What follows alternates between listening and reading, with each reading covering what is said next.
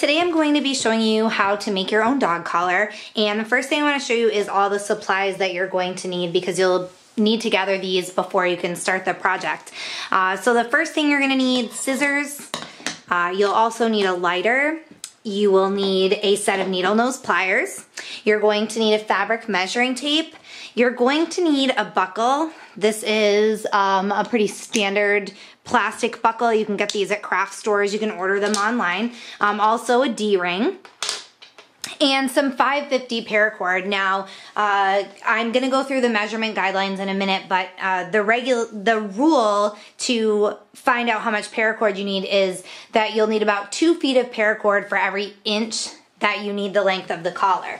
So you're gonna measure with your fabric tape measure around your dog's neck, keeping your 2 fingers inside the tape measure when it goes around your dog's neck, and that'll ensure that it's tight enough without being too tight. This is a non-adjustable collar, so you don't wanna make it too tight. I measured for our Beagle Molly. Her collar needs to be 14 inches long. So in order to find out how much paracord I'm gonna need, I'm going to set my tape measure down, and I'll zoom in a little bit so that you guys can see the length a little bit better. So I need 14 inches for Molly, but the buckle is going to take up some of that. So I'm going to put my buckle here at 14 inches, and you can see that it stops at 12 inches. So I'm gonna need 12 inches of the paracord part of the collar. 12 times 2 is 24 feet, so I'm gonna need about 24 feet of paracord. This is an estimate. You're gonna have some left over at the end, I can almost guarantee it, but it's better to have more than to not have enough. So that would be my recommendation for how much paracord you'll need. I have measured my 24 feet of paracord, and then I cut the ends. Now you can see like this one is pretty frayed on the end. You don't want that. So this is where you're going to use your lighter and just melt the end a little bit. Once you see it kind of cinching together, you're good. And then use your needle nose pliers just to press that together and flatten it out, and that way it will fit through your buckle. I'm gonna do the same thing on the other end as well. We're ready to start weaving the paracord, and I'm gonna try and show you guys from my point of view, so hopefully you'll be able to see this okay. So you have your strand. This is on my left and this one's on my right. We're gonna start with the left strand. We're going to bring it underneath, so it's going over itself, underneath the 2 middle, and over the right. And we're gonna pull the entire thing through. And then with the right needs to go underneath itself, over the 2 middle, and underneath the left. And that's gonna look kind of funny on this first knot, but you'll see with our second knot what it's going to be, the pattern that it's going to be taking.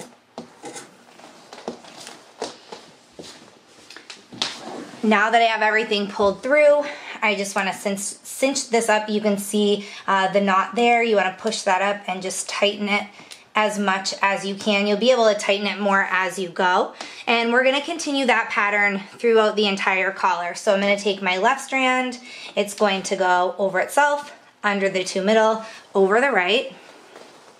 Pull it all the way through.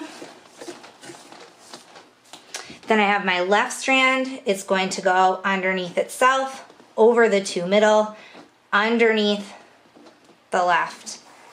Pull it all the way through.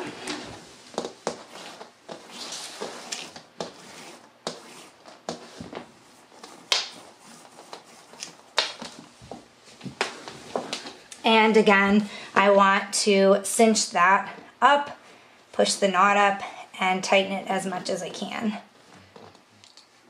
So I'll show you the pattern one more time. The left is gonna go over itself, under the middle 2, over the right, pull it all the way through.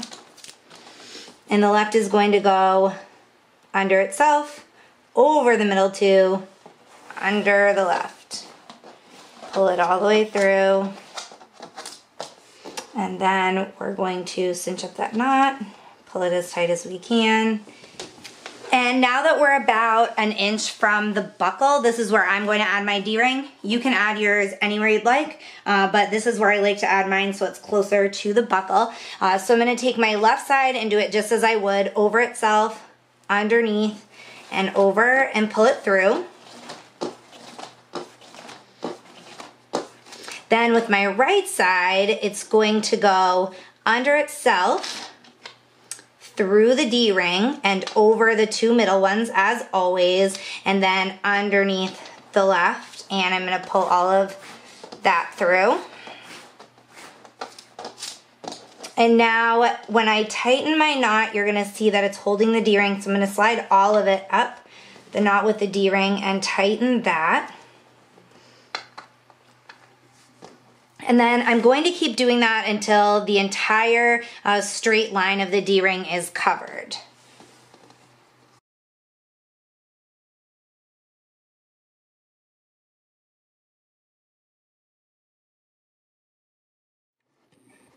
I'll zoom in a little bit for you and you can see that the entire straight part of the D-ring is covered. So now I'm just going to continue until the entire length of my collar is finished. Once you come to the end of your dog collar, when you can't weave anymore, you're gonna have your long ends, and you're gonna wanna cut those to about 2.5 inches long. Now, just like we did in the beginning, you're going to singe each end.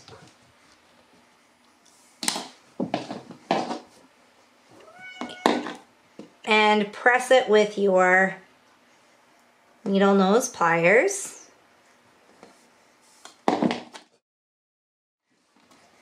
Now you're going to tuck the right end through the right side and the left end through the left side, because you still have those two middle strands.